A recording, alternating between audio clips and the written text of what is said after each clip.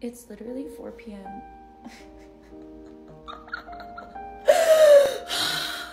좋은 아침.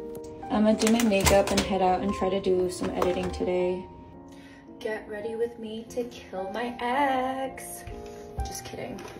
So I actually have a story to tell you guys. I have this thing called the pigeon theory that I've been testing recently, and this actually stems from a conversation that I had with a guy that I was talking to.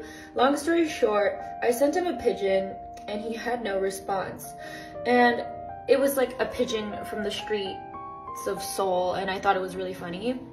So then I asked my girlfriends, I was like, hey, like, what do you think about this pigeon? Like, if I sent you a pigeon, would you respond to me? And all my girlfriends proceeded to say that I'm fucking crazy and basically tell me that, like, I mean, like, honestly justified and valid, because, like, why the fuck would anyone send this pigeon to anyone? But I thought it was funny. I thought it would be, like, a conversation starter. Like, he could have been, like, a cute pigeon, you know what I mean?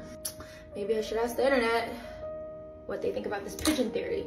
So if you were a guy and I sent you a pigeon, would you respond? And if you wouldn't respond, why would you not respond?